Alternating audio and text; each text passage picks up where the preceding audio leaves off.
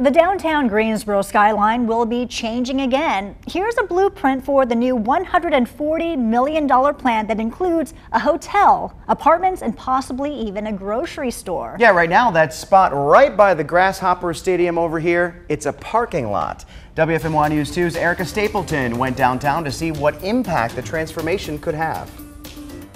Construction is nothing new to downtown Greensboro. Developer Roy Carroll is still finishing up the Hyatt Hotel with apartments on the other side of the ballpark, and the Tanger Performing Arts Center is being built right down the road. Some say the new project will fit right in.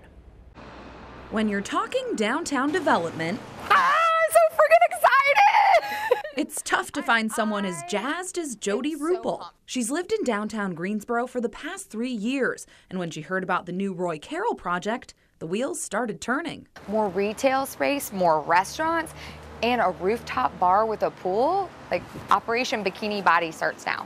It's more than that. The $140 million project comes within a loft hotel and plans to put in a grocery store with parking on site. It goes back to that synergy. When you have people downtown, when you have people in the area, they're going to need the grocery store. But there can be some growing pains. John Hill, the owner of Select Cycle on Eugene Street, says all the construction around his store has made it tougher for customers to get in. We don't want these things to limit access of our patrons. Even so, he welcomes the growth. He's seen some of his food and beverage neighbors down the road have success with added foot traffic. He might even shift gears to rev up more business of his own. So I guess we need to rebrand our model a little bit and get more into apparel, because we certainly got an audience. We just got to find what they're looking for. After all, you know the saying, if you build it, they will come. Downtown just brings everything to me, and I love that.